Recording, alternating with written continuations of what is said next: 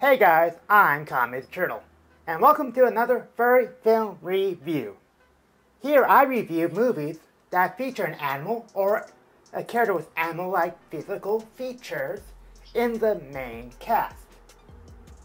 If you got a movie that fits that category that you would like to see me review, please leave it in the comments below with hashtag film review.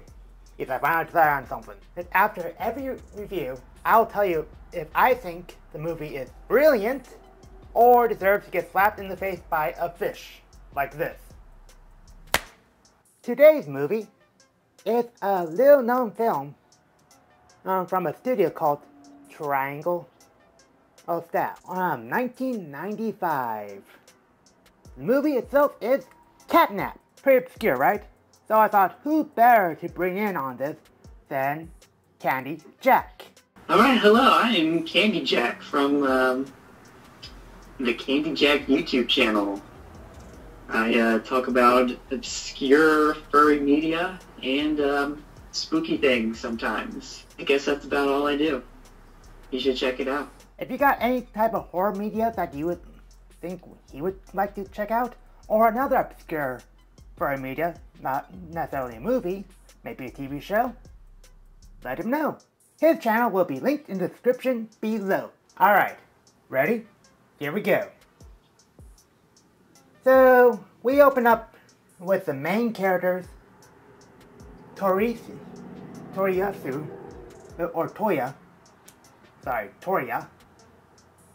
and his sister, Miko, whose dog has gone missing for a few weeks now. They're on their way to school, while trying to figure out what happened to their dog. Little Miko thinks that he might have been kidnapped by aliens. Torisu, despite being a big alien lover, proven later in the movie, thinks aliens don't exist, and thinks his dog just ran away. On the way to school though, little Miko noticed a trio of unusual looking cats. After they go to bed, the cats show up at their house and find out that they're the ones they're looking for. So these cat people end up basically abducting children onto their ship, I guess you can call it, and bring them to their cat world, which they specify is not another planet, I guess, because they say they are not aliens. I don't know what they're supposed to be. Maybe interdimensional beings or something. But either way, they are brought to a planet of cat people, which is resting on top of a giant sleeping cat. If that tells you the level of oddity that we are dealing with here. It's a little Alice in Wonderland here. Yeah, when the kids leave the ship and are exposed to the sun of this planet, they are then turned into anthropomorphic cat people, just like everyone else on this planet. Apparently, for people from our dimension, our world, whatever you want to call it, bathe in the sun of their world for 2 days straight, they become giant monsters. And don't you hate it when that happens? Yes, you think becoming a Hulk is bad enough.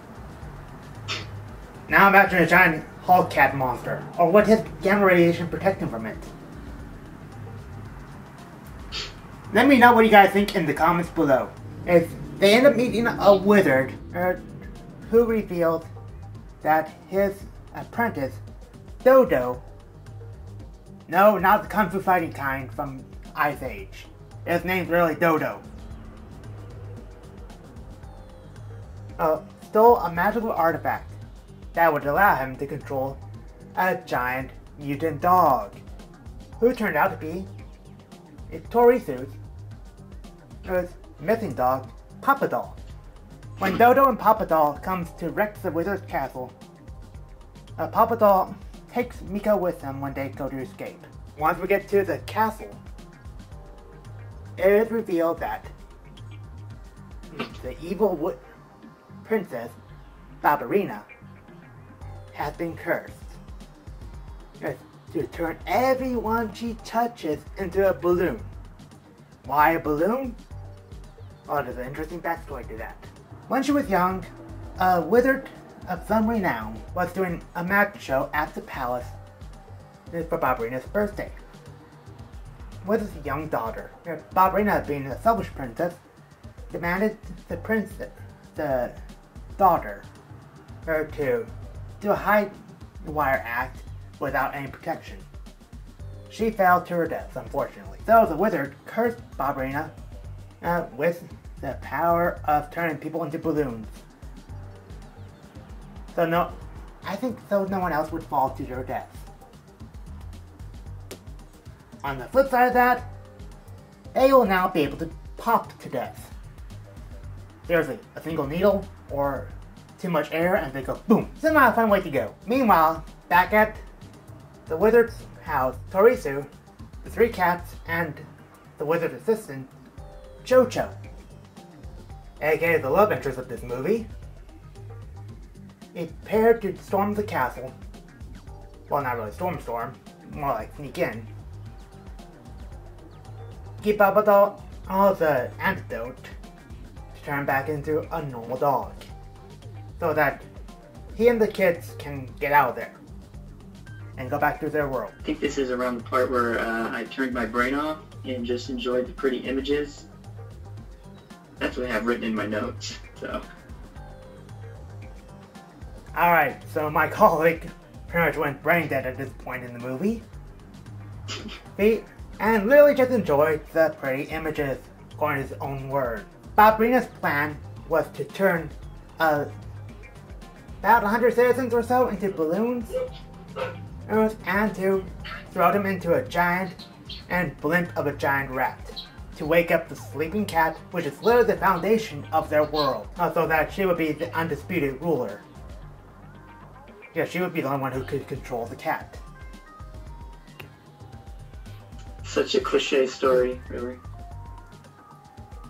You're not wrong. They managed to rescue the kids, rescue everyone, and reverse Ballerina's curse, at least temporarily anyway. So that everyone who was balloons become normal again. And the kids get sent back to the world, and it's revealed it's only been 3 minutes since they left. Yeah, the whole world in that cat world is 3 minutes in our world. Try keeping track of that. The trio cats return once again because Ballerina's at it again, and going to Torisu and Miko to ask for help again, leaving it as a cliffhanger. Alright, now onto the review bit. And I will review it on 3 topics: story, characters, and rememberability. For me, the story was interesting, but at the same time, it's a kids' movie. There wasn't much to it. What do you think, Candy? Yeah, it does have a very interesting story, but I think it is on the level of depth that a kid would be able to get behind. The strong suit is the very weird visuals and imaginative scenery of the world that we're in, which is all very interesting. I'll give a pass on the story. Characters. The characters had some depth to them. They weren't completely flat. But at the same time, they weren't really interested in filling out a role than what they were a part of. What's your take on the characters? Characters are mostly okay. They kind of range from just sort of being there to some of them, like the little sister, teetering into annoying territory.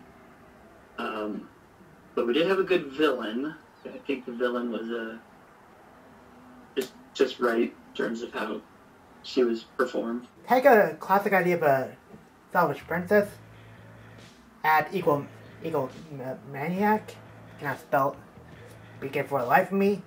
I'll just have it in the titles right over here somewhere, and you will get her. She's selfish, only interested in what she wants. She's a good villain. Beyond that, she's not the worst villain I've ever seen either. I don't mean on competence level, but in depth as a villain. So, I'll say the characters were okay, not really brilliant, but nowhere near deserving a fish. Right, I'm about on the same level there. Rememberability. For me, this movie gets stuck in your head no matter what you do. You see it once, it's stuck in your head. For better or worse, this movie's stuck there. Yeah. A lot of the visuals are gonna stick with you. I seem to keep forgetting story elements though. Visuals, spot on. Script-wise, not so much. So, in my opinion, if this movie is brilliant or deserves to get slapped in the face by a fish, quite frankly, I'm not going to be watching this movie time and time again, so it gets slapped in the face by a fish. What's your opinion, Jack? Well, I'd probably say just give it a light tap at the head of the fish. It certainly hasn't done anything offensive in the eyes of cinema. But, hey, do you want me to hit it with a fish head? Yeah, sure, just whatever works, I guess. It's just kind of like a midway movie for me. It's not atrocious, but I'm definitely not going to watch it again anytime soon. And pretty much just watched it twice for this review that we're doing, and I'll probably be content with that. This movie is available on YouTube to watch, so go check it out. Get back to me and give me your opinion if it deserves to get slapped in the face by a fish, or it's brilliant. That being said, if you liked what you saw and want more, subscribe to my channel if you haven't already. Hit that bell for notifications when my next video airs. Leave a like, maybe a comment, and please share it around. And also, check out Candy Jac's channel when you get the chance. Until next time, Johnny. Shoutouts this time goes to Proximity over on Furaffinity and Candy Jac, who helped me film this episode. Thanks a lot for watching, guys. Click the video on screen right now to check out another one of my videos. Until next time, Johnny.